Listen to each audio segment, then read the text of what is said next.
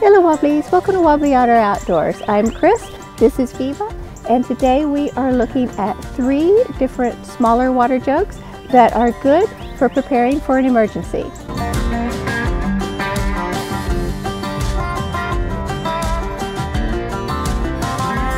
This is not a paid promotion. We purchased all these items ourselves. All the products are made of food-safe materials and BPA free.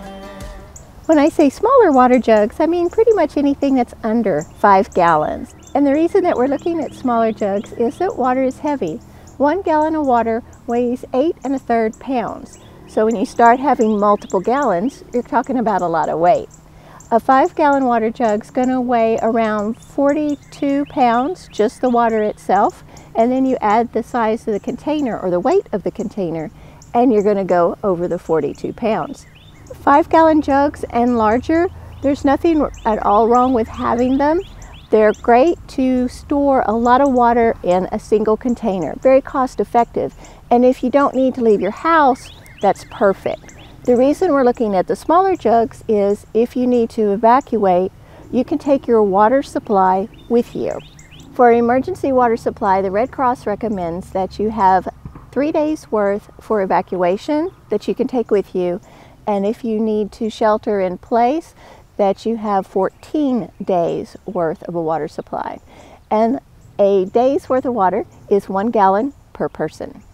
To help keep numbers manageable, we are going to talk about just one person and one person's supply. So if one person needs to evacuate, they need to have 3 gallons of water with them. Their emergency water supply at home for that one person will be 14 gallons. When you're making your plan, always remember to consider and account for your critters and their water needs. The 3 jugs we're looking at are the WaterBrick. It has a 3.5 gallon capacity. By Hudson Exchange, their 2.5 gallon jug. And by Red Camp, their 2.6 gallon jug. Theirs is collapsible. Right off the bat, for your emergency water storing, I'm going to suggest that you have the water in the containers prior to the emergency. Don't try to wait until the emergency is upon you. For each of the items, this is how it looks when you receive it. The WaterBrick is our emergency water storage container of choice. We have 20 of them, and we have had them for 6 years. The Hudson Exchange water jug is a really nice little jug, and we purchased it for this video because it is a nice contender. The Red Camp water jug we purchased also for this video as something that can be seen as a more lower cost entry into emergency water storage. The WaterBrick and the Hudson Exchange are all ready, but we need to expand our little Red Camp.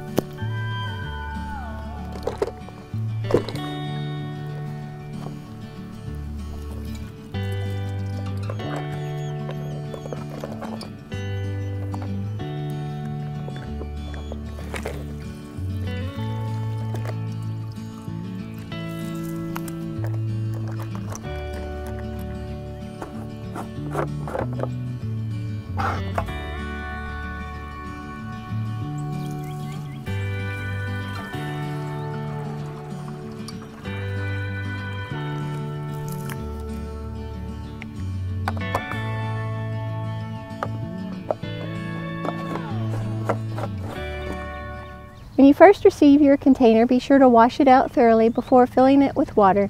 And if you're going to store water for a long period of time, as for an emergency, then you want to treat it with something to help prevent bacteria growth.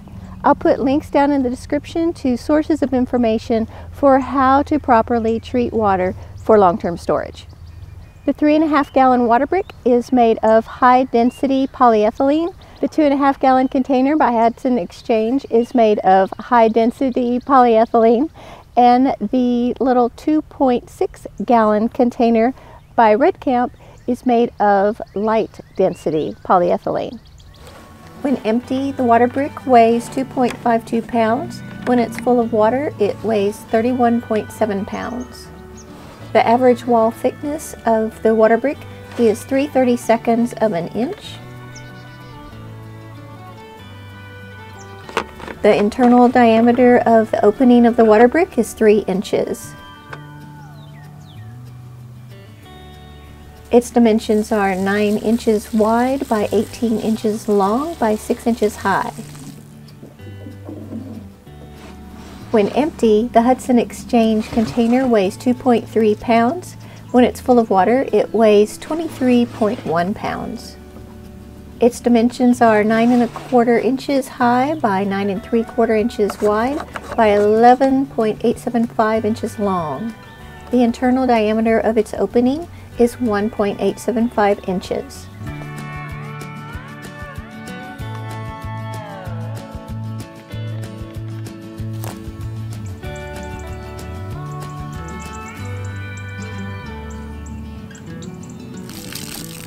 The first air release hole I made in the Hudson Exchange container didn't do anything to help, it was too small.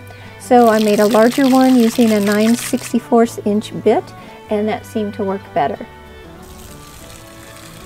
I did it. Don't work like glue. When empty, the red camp weighs 1/2 pound. When it's full of water, it weighs 22.2 pounds. Its dimensions are 11 inches by 7.9 by 7.9 inches. No leaks. The internal diameter of its opening is 2 inches.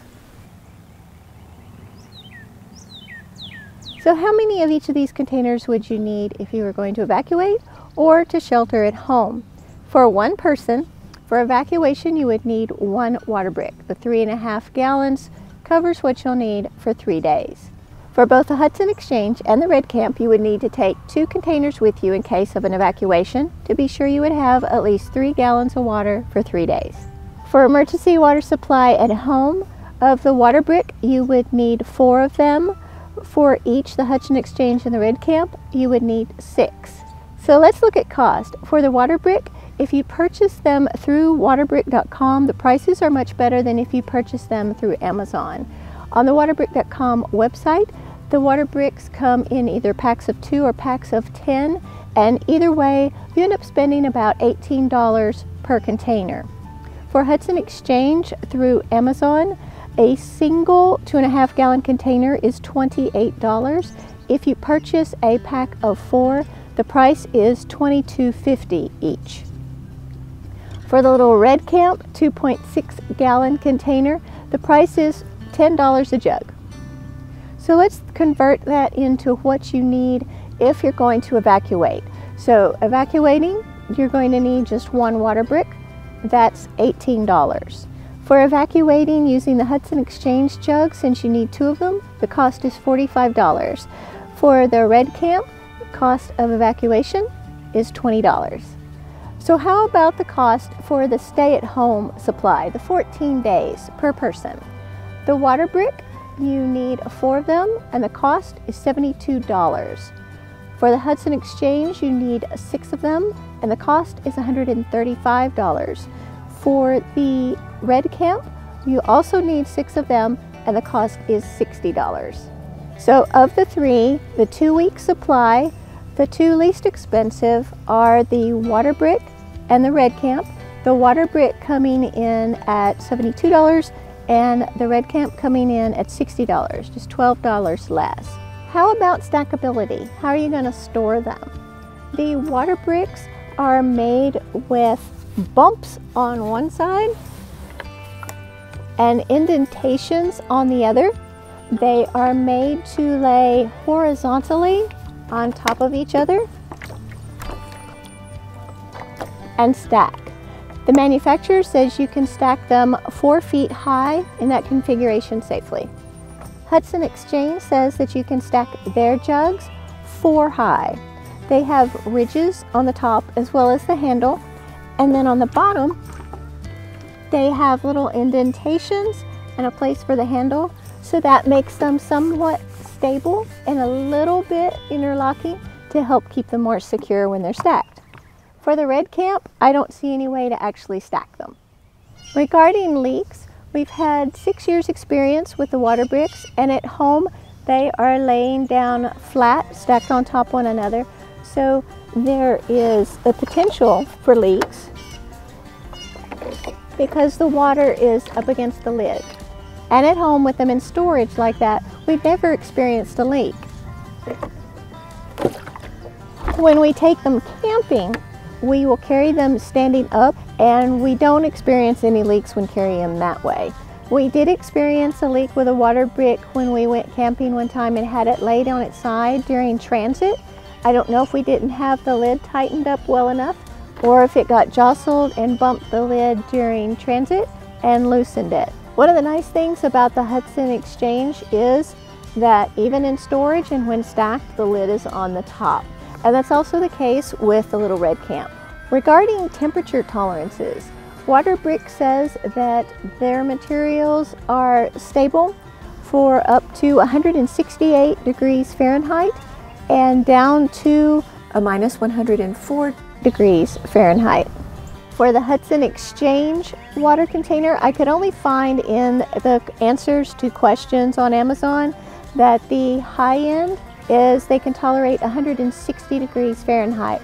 I don't have a low number for the Hudson Exchange, and I didn't find any temperature tolerances for the little red camp. Okay, let's talk a little bit about accessories. For the WaterBrick, you can purchase a spigot, and basically how that works is quite straightforward.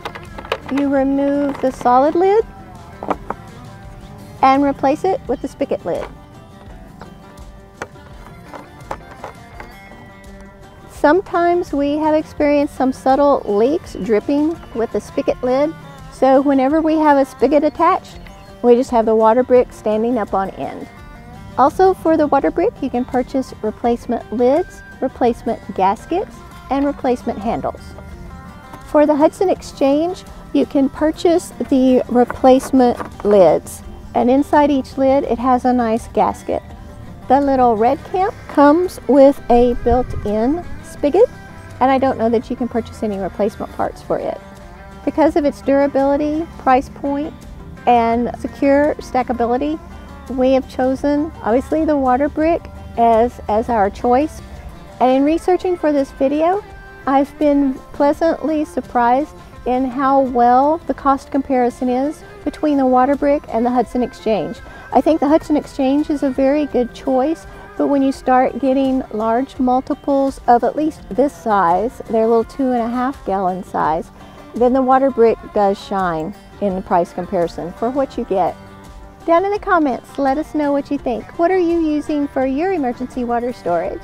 Thanks for watching Wobbly Otter. We love you and hope all your tomorrows are bright. Until next time.